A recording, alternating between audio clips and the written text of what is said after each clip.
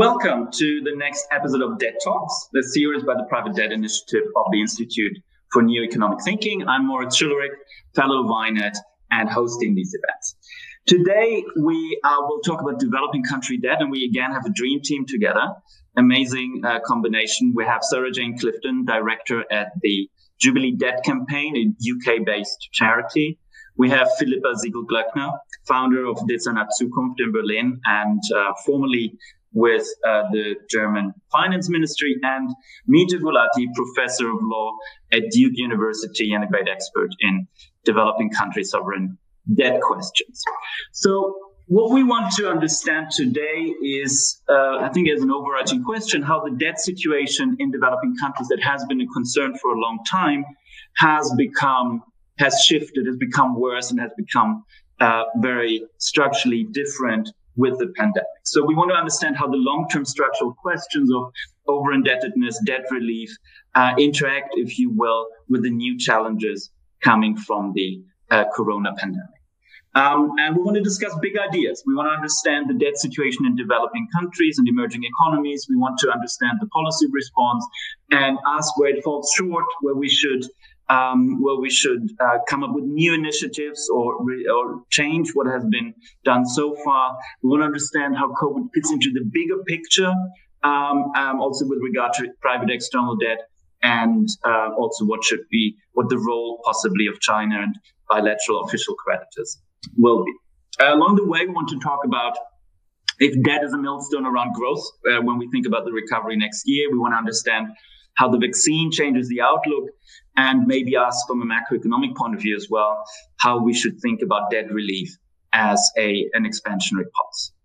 Let me start with giving the floor, if you will, to Mitu, and ask Mitu to give us the broader picture, outline the big questions for us and how you see them, Mitu. What has been done? What is it that the G20 joint framework has achieved? And where do we go from here? So help us think through the big picture. All right, that's a big question, Moritz. Thank you for including me, and I'll try to give you my simplistic understanding of the big picture. But let me give you a caveat. I am a law professor, which means by definition, I look at the small picture. I had the misfortune of spending some years in graduate school in economics, and I was often told to look at the big picture. And at some point, I realized I wasn't any good at it, so I left. And my professors told me, don't get buried in the weeds. And that's kind of all I was good at. So with that caveat, here's how I see the picture. And to me, it's quite bleak. Much of the developing world, and particularly the emerging market world that borrows from the private markets, and we're focused on private debt, was on the brink of, or clearly so, over-indebted before the COVID crisis hit. But the markets were funding the emerging markets. And so this was a problem that we could worry about, but did not need immediate solutions. Plus, we thought when there are defaults, and in 2020, as a result of pre-COVID misbehavior by some of these governments, we've sovereign defaults, which is more than I can remember in the last 30 years in any given year. So we were already in bad shape. But our assumption had been we would have sovereign defaults occur one by one, and we had techniques to deal with them one by one. Not the most efficient techniques, but we had techniques that had been worked out. The IMF, the European authorities, academic scholars who work on this, we had been working the last decade or so on these techniques. But we had and have no technique to deal with the kind of situation where dozens of countries go into crisis at the same time. We just have not put anything in place. And I fear that the two big effects of the COVID-19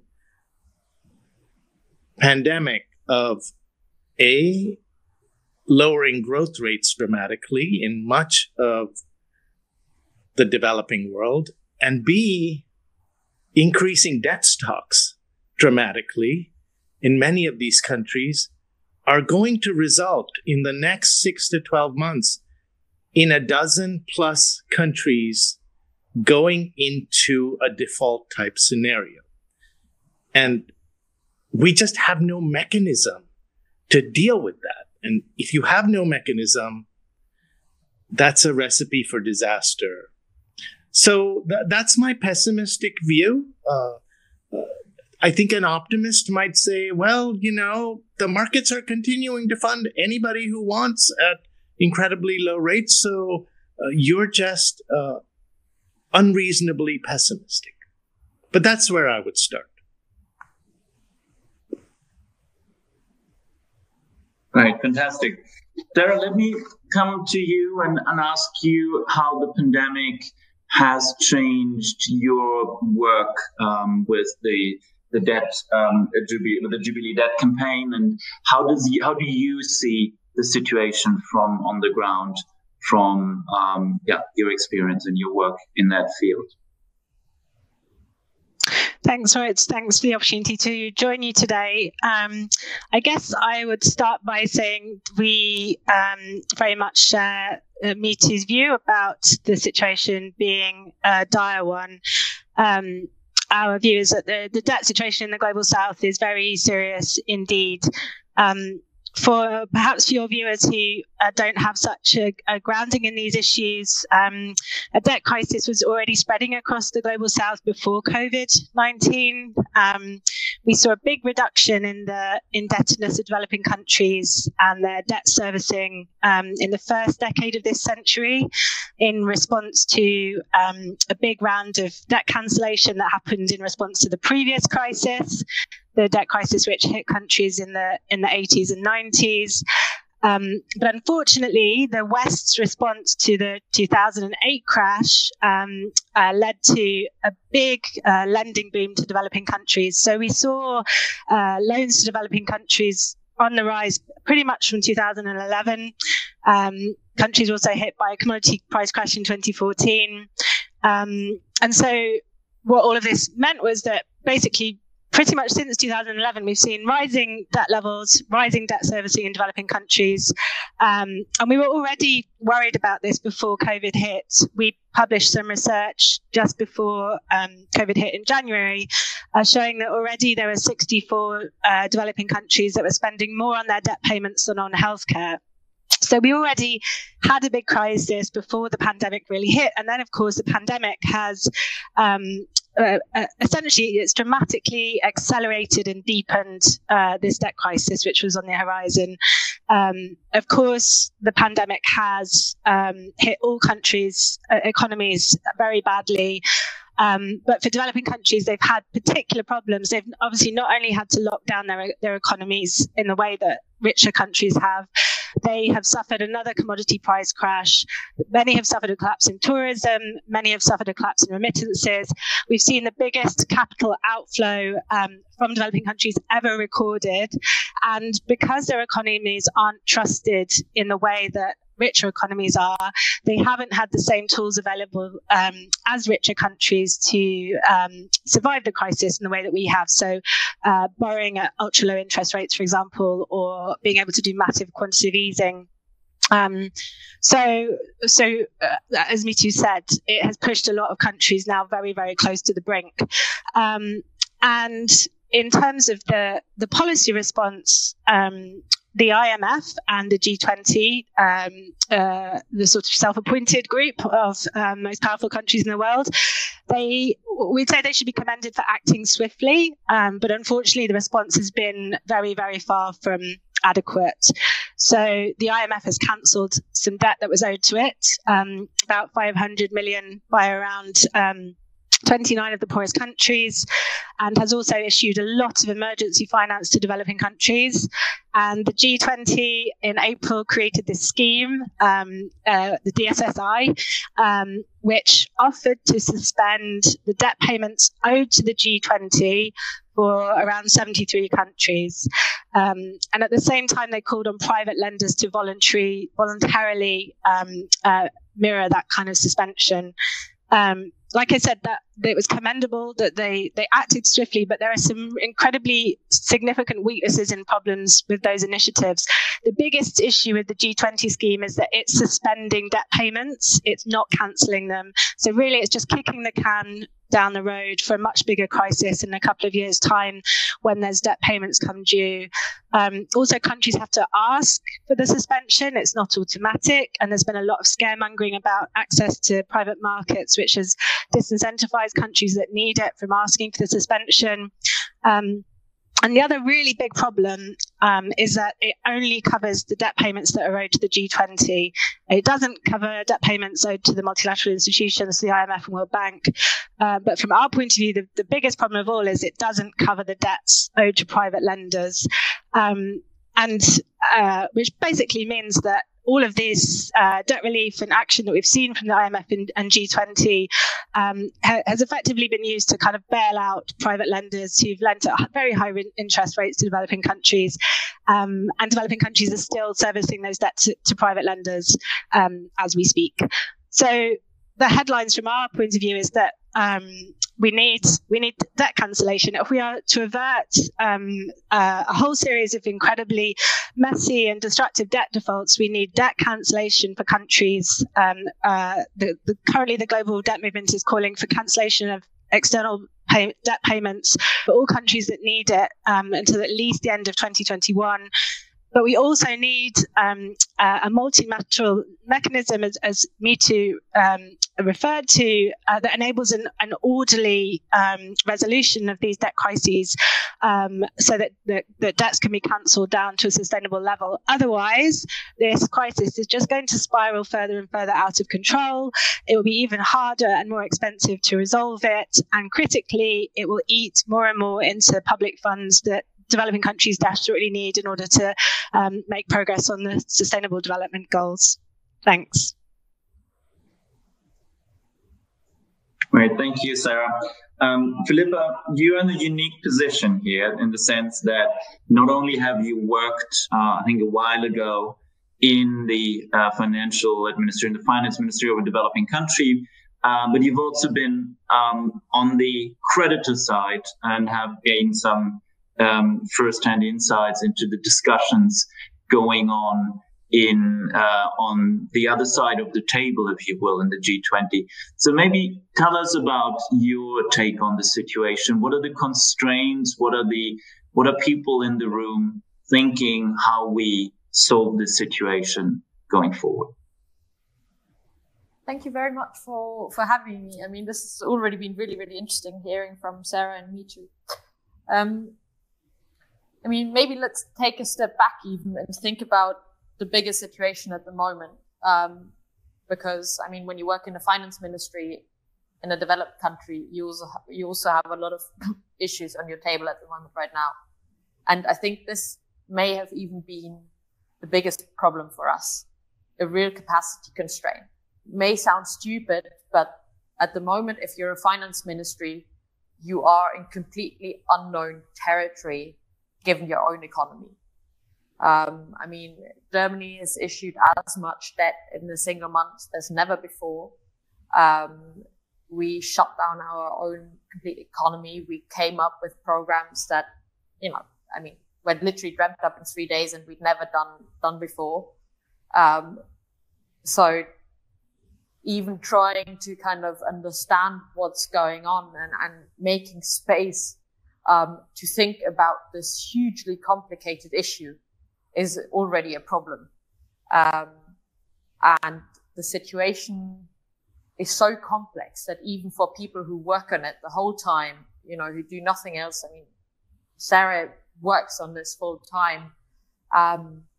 it's very, very complex, very hard to understand what's actually going on in developing countries. And I think you then have diverging trends because countries that can go to markets and kind of look fine have been doing okay. I mean, Peru just issued a 100-year bond. And then on the other hand, especially lower-income countries, you have really tight liquidity constraints that prevent them from, having the most urgent funds. So even trying to understand that and trying to understand the scale of the problem and getting a proper picture is quite tricky in times where you work 7 days a week, 24 hours to kind of keep your own economy going. And then, I mean, when you zoom in a little bit and you think about, okay, what's the calculus in the head of one of the rich countries that lends a lot of money? I think one of the first issues is actually what Mitu mentioned. What we always love is when there's a given mechanism, because obviously you want to do something. You want to look good. You also think it's right. And if there's a given mechanism, it's very easy. You can just kind of step in, like, do your thing, look good, walk out, and that's it. While it's a lot more complicated when there isn't a template. Because then, especially when you're a big country, you always look around, what are G7 doing, what are G20 doing, and it becomes a very tactical game. Because, you think about precedent. Obviously, when you do one thing once, you're going to be asked to do it again. So then you look at total cost. At a time where you're spending a lot of money in your own economy, that is a thing that worries you. So the calculus just gets a lot more complicated. And then, you basically get into G20 negotiations that you now have to do virtually. So you can't really have good kind of discussions where you sort out stuff quickly in a one-on-one. So it all gets a lot more complicated. And I think the absence of a pre-existing, well-functioning mechanism for this kind of situation is really what a lot of people found very, very tricky. And then obviously you have the long-standing elephants in the room. So when you are a donor from a big country, then you're always looking for one donor from one of the emerging markets. And we spend a lot of time trying to get that donor to buy into the Paris Club and to work with us together. Maybe for those of you who aren't so familiar, I'm talking about China. In governments, I guess you prefer not to mention that name, but I think it's obvious. Maybe one should spell it out. But so everybody's been working for a long time to kind of get China into the Paris Club to agree on the mechanisms that we've established. And now you obviously worry that when you do something unilaterally, and they're not on board, and they're a big creditor, that may set a precedent that's not good. And the second thing is, and I think Sarah mentioned it, is obviously private creditors. What you don't want to do as a government, and where you're also very worried about, I guess, public perception, is we giving funds that then just cross-subsidize private donors. That's quite a big problem. So you start to worry about all these things. There's not a pre-existing mechanism, and actually you spend 12 hours a day trying to keep your own economy afloat. I think that's explaining a bit of what's going on. And then what really is the last concern, and that always bugged me kind of thinking about my prior job in the Liberian Ministry of Finance, kind of the last thing you think about is liquidity. So how do these countries get cash fast? When I now switch hats and I think about a very poor country that borrows in foreign currency and has a sudden crisis, really the first thing, and actually kind of the only thing you think about, is cash. You just need money right now because, I mean, in Liberia, I think we had about a month of cash in our accounts. And when that ran out, or taxes fell short, or the economy had some other kind of cool down, we had teachers banging on the doors of the ministry because we couldn't pay them. So all these international mechanisms and initiatives are far too slow. And when Western donors come in and tell you you have to do X, Y, Z, in 3 months we come back, you think, well, we're broke by then. So that's really what your priority is. And then what do you prioritize in your own negotiations? You prioritize your negotiations with China. Because when it comes to debt structuring and debt forgiveness, they are a lot more flexible. It's very hard to kind of get official term sheets and to get it all as kind of officially agreed as with Western donors. You never know what happens, and you may have to pay a higher price, but they are very quick. And maybe you have to give them, I don't know, some mine or whatever, but you don't really care because you just need cash to keep the country alive. The second thing is Western donors are very, very hard to understand because they have all these different things going on in their head that I just tried to explain from kind of the other side of the table. You sometimes in negotiations really don't know what they want. And again, with the Chinese, it's a lot more straightforward. When you then think about private creditors, especially, I guess, when you come from a low-income country, you're really just scared. So there's this whole story today that we actually think, well, maybe there's not so much reason for countries to be scared of private donors or of defaulting, because what we've seen in the past is they can get money from the markets quite well afterwards again. It looks a lot scarier from the other side because you don't have all the fancy lawyers. You don't really have all the knowledge in the background. So from private creditors, I think you're just basically trying to hide or run away. One of the most powerful initiatives I've seen there to address this, even if it's on a much smaller scale than big debt relief, is something like the International Lawyer Scheme, where you get very experienced lawyers from the UK or the US who know the legal regimes, who work for the government and help try and resolve legal cases. So I think it looks quite different from a poor country's perspective. I guess in the end, you care about debt relief, but really the first thing we all cared about was getting cash fast. And what we really struggled with is that the other side of the table didn't really understand this and couldn't even give us predictability as to when funds were coming in. And I guess that's what I would wonder about now. I mean, you just have suspension of interest rate payments anyway, so it's much smaller. Maybe let me come in and pick up where you left. And also there's one grave mistake I made. I should have said at the beginning, we have a Q&A function. It's already been very active, and I will weave in these questions. I keep an eye on them, weave them into the discussion. So please feel free to ask us questions along the way. I thought, Philippa, what you said about and Mitu and Sarah, there's one question which is we don't have a mechanism to deal with this problem. It is also unprecedented in its, as we said, in sort of its synchronicity that a lot of countries are in difficult situations at the same time. If we, the four of us with the INET audience all around the world, were to devise that mechanism in this situation, what do we want from it? I guess we want to sort out the over-indebted countries from those who just need a liquidity. So from those who need a real restructuring, from those who are okay with liquidity relief. But we also want that mechanism to have some kind of burden sharing between private and public creditors. Mitu, help me design that mechanism. You're the lawyer. So I think we have to think of it in two phases. First, let me just say, I mean, I've already learned an immense amount from Sarah and Philippa. I mean, that was, I'm going to play this recording for my students. I learned a lot, and I've been working in this business for over 2 decades. But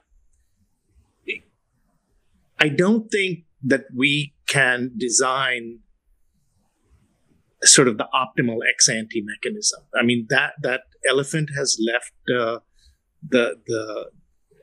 home, and you sort of, now we have to think in terms of ex-post solutions. And as a practical matter, I think what we need now is a mechanism to allow us to design a mechanism. So if we have, let's say, a dozen big defaults, or countries on the brink of default. We don't want creditors all over the world suing all of these countries in every jurisdiction that they can find.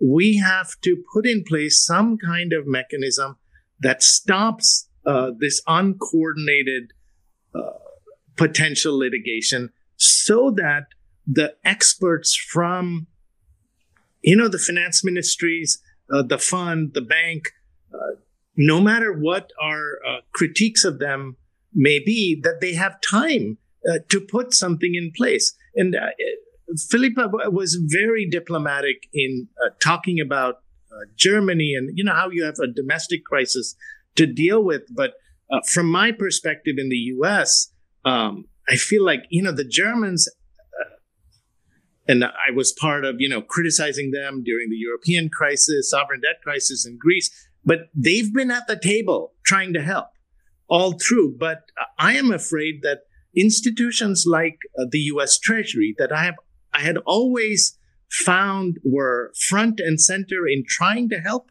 even if I didn't always like their views, they've disappeared. And they've disappeared because they have A, a big domestic crisis, and B, because the U.S. has unfortunately taken a very nationalist turn. I think we desperately need them to be back in the table, and the same with the UK. I mean, in the past, we needed expertise to solve these kinds of problems. And as Sarah pointed out, we potentially have the kind of problem facing us that we have never dealt with. Maybe there are still some people around who remember how they dealt with the Latin American debt crisis of the 80s, whose wisdom we can use. But I think in terms of a mechanism, we need a mechanism to buy us time for a mechanism to be designed. We're not going to have sovereign bankruptcy. It's just not going to happen now, and it's too late. We need something much more temporary. And when I think the people who have done something closest to this in recent years are the experts in the EU. They put in place a mechanism for the entire EU area very quickly after the sovereign debt crisis. Now, maybe it's not optimal, but at least they have thought about this on a bigger scale than anybody else. But as Philippa said, there's not that many of those people. And the scale of this potential crisis is, is many times larger. So I want a mechanism for the mechanism. But I don't know what it is. Can I come in? So I think on this, first of all, it's really important to recognize that some various developing countries, mostly led by Argentina, but with a lot of other developing countries involved, have been trying to put in place a mechanism for the last decade or more. Argentina has led discussions in the UN for a sovereign debt workout mechanism, and those discussions have advanced quite far, but have been systematically blocked by, as Mitu indicated, the UK and the US, the two countries with the biggest finance sectors, the biggest constituencies of private lenders, and obviously the biggest vested interest in preventing a fair bankruptcy process for countries. That basically, the UK and the US we've got a vested interest in perpetuating this enormous power imbalance which exists between private lenders and developing countries. So that process, not just one process, various processes in the UN have been systematically blocked by the US and UK. It got as far as agreement on some principles for sovereign debt restructuring, which I'd recommend people Google, which set out some of the most important aspects of what a sovereign debt restructuring process should look like. I think the UK and US abstained on that vote, and it's not legally binding. But I think it's really important to recognize that, this moment has been anticipated, and some developing countries did try to fix the roof while the sun was shining. And it was the richer countries that are responsible for preventing that and for the mess that we're now in. I agree, it would be very hard to construct quick enough the kind of system that's needed in terms of a really proper sovereign debt restructuring mechanism. Having said that, it is something that we need the international community to get started on as quickly as possible. We, with allies in the global debt movement, believe it's possible to build on what's there in terms of the DSSI, or what it's evolving into, to adequately deal with this. What needs to happen is rich countries need to take responsibility for first being open to debt cancellation. So currently the initiative is very ambiguous on debt cancellation. The first step is obviously, being willing to recognize that debt cancellation is needed. But then secondly, for rich countries to take responsibility for their private creditors. And there's lots of ways for that to be enforced. So Mitu talked about legislation.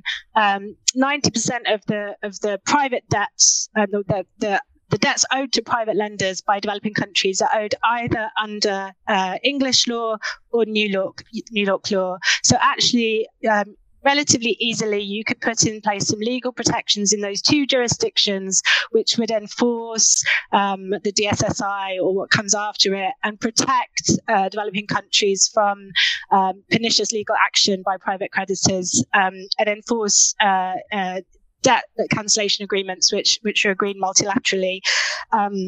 There are other ways as well. For example, the IMF and the G20 can require comparable treatment for private creditors if they engage in any debt restructuring negotiations with countries. So if they offer debt cancellation to a country, they can say, you can have this cancellation of our bilateral debt so long as there's comparable treatment for private lenders. So there's lots of ways to do it rapidly. The thing that I would say is very important in all of this from a debt justice perspective is what is defined as sustainable debt. So currently, the IMF's definition is about whether or not a country is at risk of default. But we don't think that line in the sand is what's important in relation to sustainable debt. What matters is whether your country has enough money to be able to deliver on the basic economic and social rights of citizens. Can you keep the lights on? Can you keep the hospitals running? Can you keep your basic poverty alleviation initiatives running? As Philippa said, when Liberia, has a month's worth of money left in the bank account, that you can't run an effective government advancing towards the sustainable development goals in that situation. We think it's really critical that we agree a definition of debt sustainability that looks at those wider obligations in relation to human rights. Could I come in there?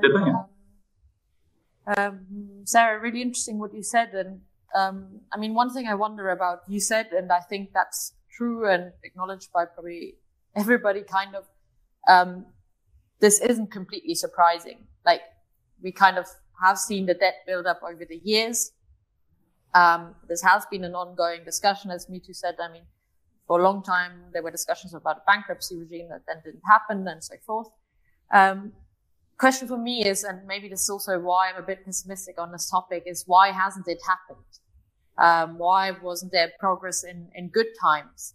And for me, one of the first questions here really is, what's the goal of this? Do we agree on the goal of this, of debt relief? You spelled it out, what the goal could look like and probably should look like. Are countries able to deliver on basic services? But I'm not sure that is actually the implicit agreement, especially not when it comes to putting money and interest on the table. Maybe I've become pessimistic on international development, seeing it from kind of the inside of the Liberian government. But my conclusion has been that international development is really about keeping the system going and preventing fallout and conflict and breakdown, because this is literally what you see there. Like, international donors will never allow that country to collapse, probably not also to kind of be controlled by countries they don't like. but that's really how far it goes. You don't really go much further. And I think as long as you have that, that speaks exactly to you're only going to fix the roof when the country is really bankrupt, when it can't pay its bills anymore. And you're only going to really fix as much as you need to. So I think agreeing on a goal is really the first thing. And then that comes back to Mitu's comment about finding a mechanism to find a mechanism. We really need to set that frame to come together and decide what we want and then take it from there. I'm too young to have witnessed the discussions around the big debt relief in the 90s. Which I guess both of you kind of know the process. So I'd be really interested in what you thought drove the momentum there and made that happen.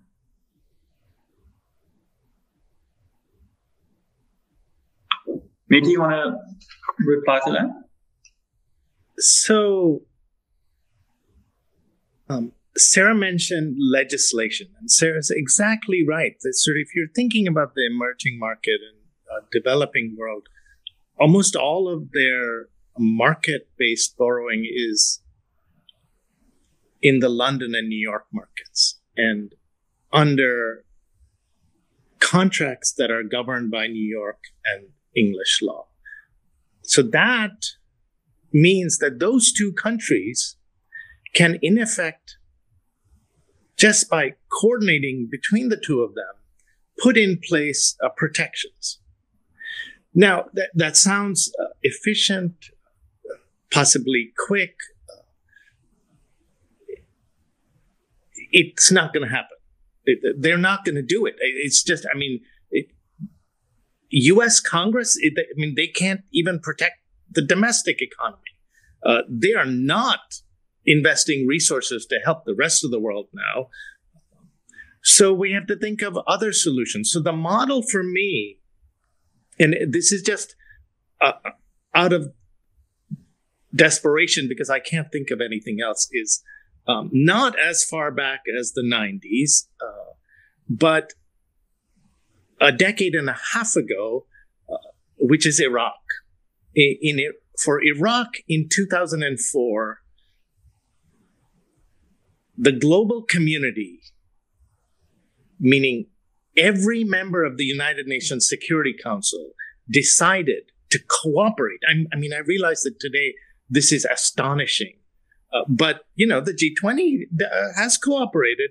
They decided to put in place a global immunity shield for Iraqi oil assets in order to enable Iraq to recover. Now, it's been done once. It can be done again, but you need whatever magic happened then. And I only worked on it at the margins. I was a very irrelevant, marginal player, and I didn't actually work on the immunity shield. But it can be done, and there are people who figured out how to get Russia and China and the US and the UK and all the members of the Security Council to cooperate to put in place a 4-year immunity shield. That is the only model I can think of to deal with the kind of situation we might be facing. Now, maybe the markets will continue to fund and expand their funding, and we won't need this, but I think we need to prepare for it. So there's got to be people at the German finance ministry who were actively involved in that Iraqi solution, because Germany had a lot of debts that Iraq owed to it. And Germany basically said, we're willing to fix this. France had it. Russia had it. They cooperated. And many of us don't know how, but they did do it once. So that's the model I would use to buy us time. If I could come in on that, I think maybe I'm slightly less pessimistic than Mitu on that. So there is actually precedence in the UK. In 2010, we passed a law, the Debt Relief Developing Countries Act, which does just this, what we're talking about. It was to support the implementation of the last big round of multilateral debt relief, the Heavily Indebted Poor Countries Initiative. And what this is before my time, but what I have learned was happening was that some vulture funds, that we call them, private lenders had bought up developing country debt when countries were in debt crisis, when the debt was at rock bottom prices, and then were using the considerable financial resources that they had available to pursue those developing countries in courts around the world for full repayment on that debt.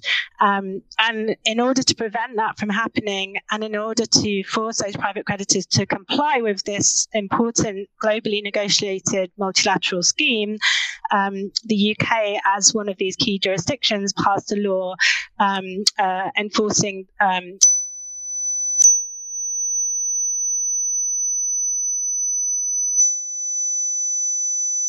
There's an ugly sound. Is this only on my side? Maybe. Same here. Same here. Okay. I can still hear you. Can you? Maybe we all. There was some big creditor blocked Sarah from saying what she was going to say.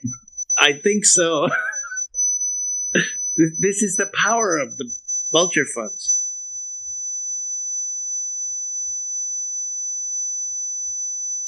Okay. Yeah. I mean, are we? Claire, are you on mute?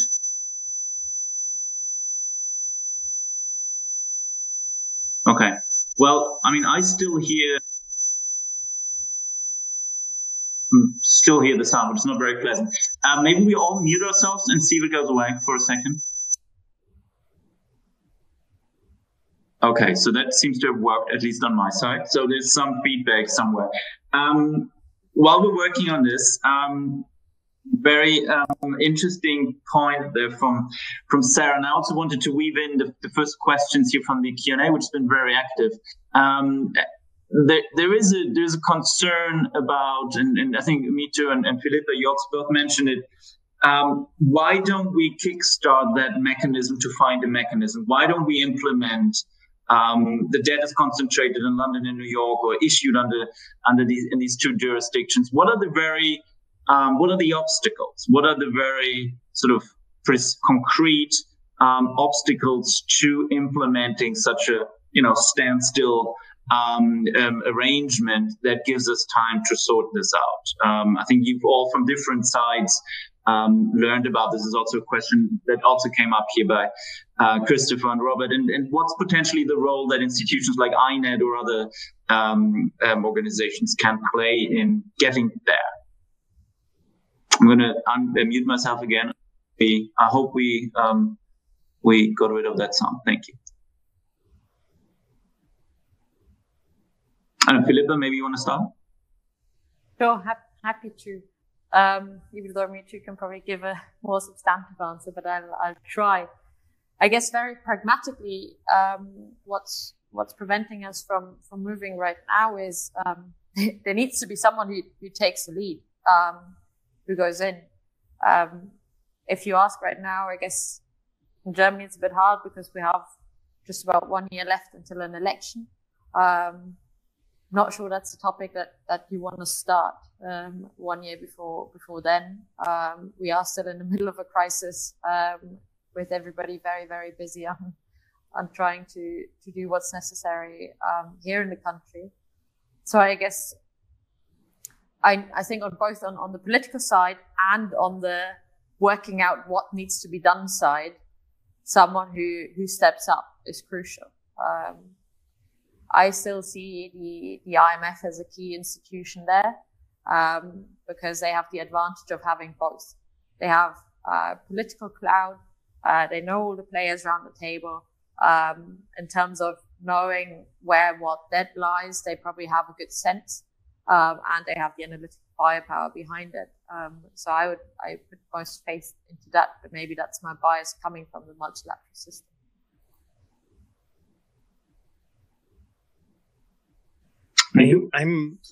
I'm a little bit less optimistic based on what we've seen from the DSSI and the common framework.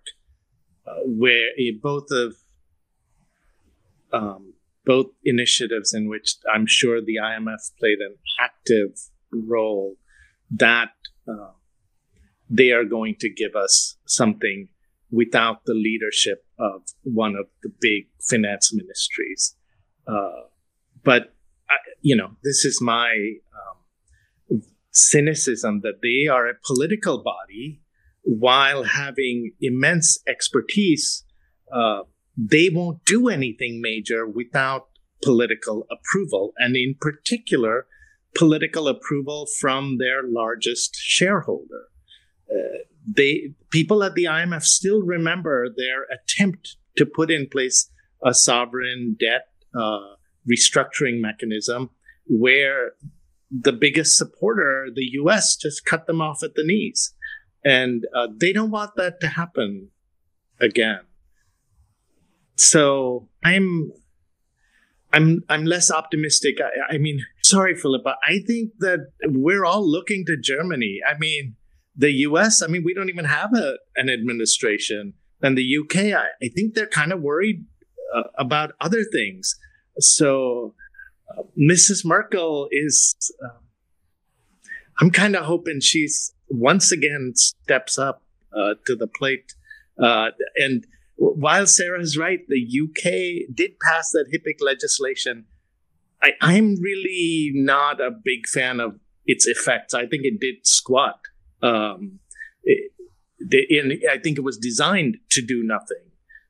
But maybe I'm too cynical. But regardless, legislation's not going to happen in the US. It's just not. There is no way to get Congress to act on that. So.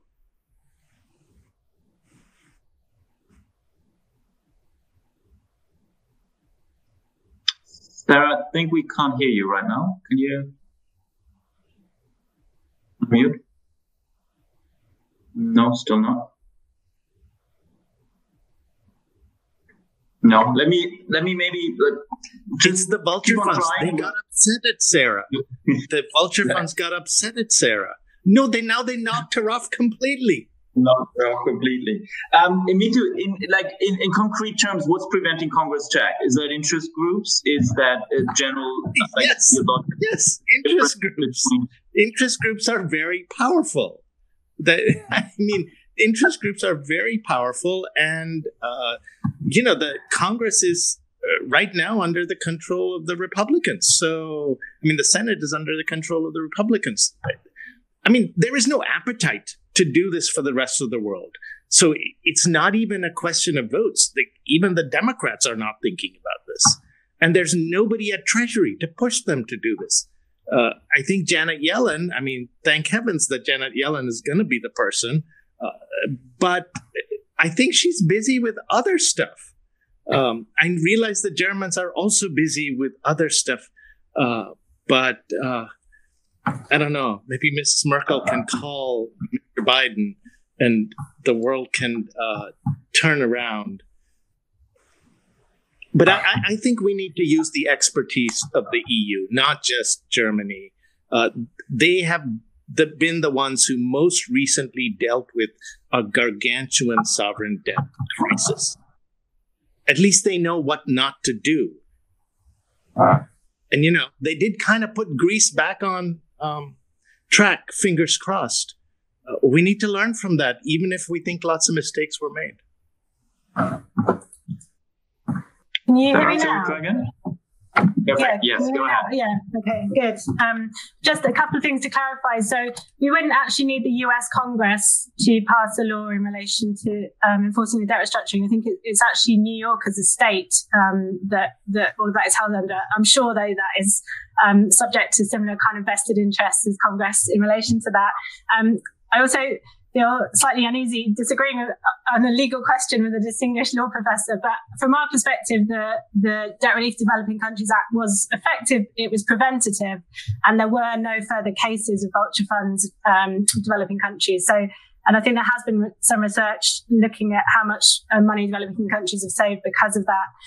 But that also, it's important to recognize that isn't the only mechanism. So the IMF itself actually has rules set out already that say it won't lend into debt crises without requiring debt restructuring from the other creditors. The problem is it doesn't apply those systematically, and it hasn't been applying those systematically in relation to the COVID response. But the IMF itself has considerable power actually to enforce participation of private creditors and to, facilitate debt restructurings. But I guess I would agree though about the centrality of the US government in all of this. Like, we are seeing this kind of deadlock at the moment where China has carried a lot of the weight actually in terms of the suspension of bilateral debt payments, but is now not going to move further unless some weight is now carried by the World Bank and IMF in terms of cancellation of payments to them. And to unlock that, of course, we need the US government to come on side and take some responsibility for this. So unfortunately, I think it's quite limited, what a country like Germany can achieve. It would be fantastic if Germany was in charge of all of this, but unfortunately it's not. Maybe can I come in for a second? Yeah, come in, please. Just briefly also on the role of Germany, because I found this quite interesting when I came back. And to give you some background, I mean, I never worked in Germany for my entire life. I left when I was 16 and then only started here 2 years ago. So I got to know Germany as kind of a foreign actor in developing countries, and then saw the government here from inside. And it's quite interesting because the German government has a lot of capacity to do things very well. It's very structured. It's amazing what you can do in a COVID crisis. It really doesn't appear like that always abroad. I mean, in Liberia, for instance, Germany was not the first country to, meet a new minister, understand what the political economy was in the country. I think the Swiss were first. So I'm not sure, independent of, what's currently happening here and our electoral cycle, whether in such a situation, which is a lot about international politics and, developing countries' politics, a country that doesn't really have such a big tradition of being so present and as political as countries like the UK, the US, or also France, who do get very involved.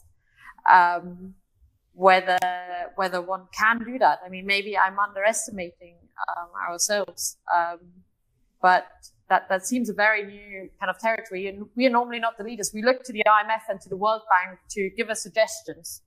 Then we look at what G7, G20 are doing, and then we kind of try and form an opinion. We are normally not the ones who come up with a solution and then put everybody else on board. Great. I mean, weaving in a couple of questions from the audience. There's been, I think it was Greg Smith or Robert Owen mentioning that our discussion has been very normative in the sense that, what should happen. Can you give us an idea what you think what will actually happen, and what is the outlook? What events? What's the timeline? What events could possibly trigger new developments in the future? So what is, if all of this is probably impossible in the near term, what are we looking at over the next year or two? All right. I think what will happen, I think we will have more sovereign defaults. Zambia that just went into default. More countries will go over the precipice, and what we will see is the attempt to do their restructurings country by country, debt instrument by debt instrument, and that will take a long time. Even in the best of scenarios, that's very difficult to do and takes a lot of time. But usually we have some time. But in the context of the Latin American debt crisis, this produced what is called in the literature the lost decade, basically a decade high unemployment, high mortality, infant mortality. I mean, the parade of horribles is truly horrible from a protracted global debt crisis. So I think that's what will happen, because we're not going to have international leadership on this.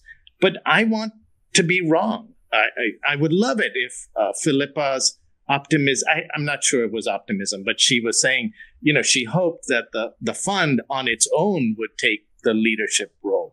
That would be fantastic. I don't think that they're used to doing that either. But what will happen is business as usual. We'll muddle through really slowly, and it will cost us all a lot. We're actually getting to the end, so I wanted to ask you all sort of for a final statement, and maybe weave in an answer to a question that I think is sort of hovering above this whole discussion. How do you think, and Richard just brought it on the Q&A as well, how do we think about, or how would your experience and your expertise in this field, how do you think about sort of the global financial system and how it serves developing countries?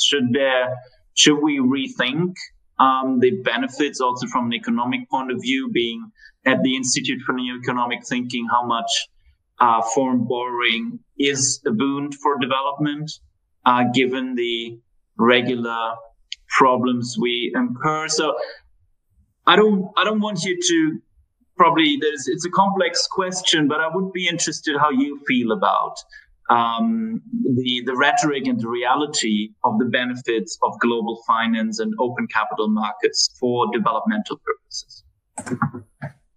And in any order you would like to go, we have a couple of 5 minutes left, so you could Sarah, please.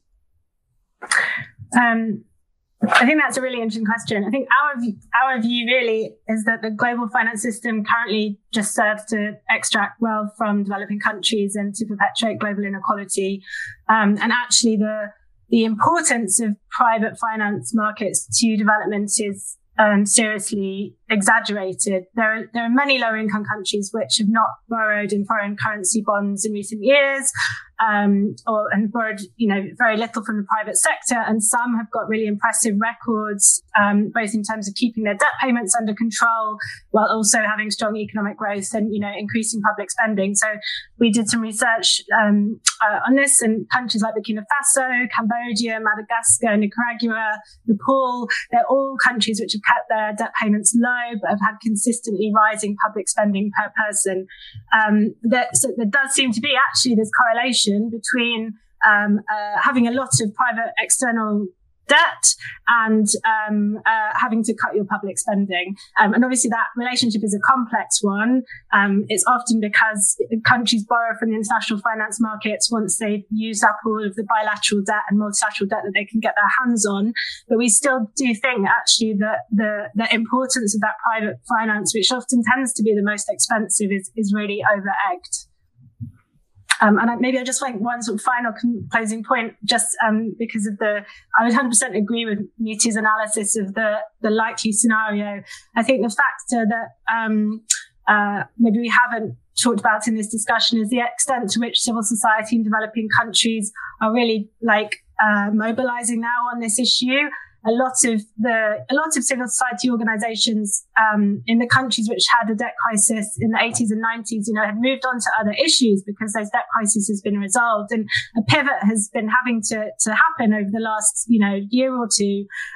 But a lot of civil society organizations now are really mobilizing, starting to pay attention to organize regionally in Africa and Latin America and otherwise.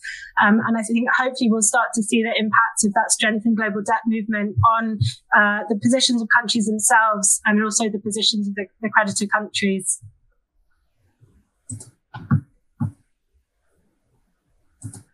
Thank you, Sarah. Philippa, Mitu, we have a minute each maybe for wrapping up your I'll give outlook my minute and your position. Yeah, start, please. I'll give my minute to Philippa. I don't have any more bottom line thoughts, and Philippa is the real economist and real expert. I'm a fake economist, and now I have to do as well as you. That's a lot of pressure. I'll try and say something sensible. I think there's a fundamental misunderstanding about what financial markets are good for and what governments or the public sector can do well and can't do well. So we just don't need the private market for the provision of liquidity, which is essentially, what you do when you lend money to countries. You need the private sector to select or differentiate a good from a bad investment project. In the case of lending money to developing countries, the private sector isn't doing this because they basically look at IMF DSAs. It's hilarious. I mean, when you talk to bank analysts, what they do is they read IMF stuff all day long. So there's no value add from this. And there's ample liquidity in developed markets. So I think there's been an over-reliance on private actors for no good reason. And I mean, basically, you get what you ask for. I worked at the World Bank 2013 to 15, and all we're pushing was private finance. Now we have it. Now we have all the private actors who don't want to give in, who go and sue you. But yes, that's exactly what you get when you have the private market. So yes, I think we should roll that back. I think there should be a larger role for the public sector, because there's a real issue with hot money flows from private markets that have nothing to do with anything that makes sense. And now I'll shut up. Well, thank you very much, Philippa, Sarah, Mitu. Thanks so much. I learned a lot. Thanks to everyone for joining us today. This wraps up this year's Debt Talks on INET. To watch any of the previous events and this event, obviously, please visit the INET YouTube channel, linked to the right of your video player. And it remains to be said from my side, everyone has a wonderful and safe rest of 2020, and let's hope that 2021 will be a better year for everyone. Thank you so much. Bye-bye.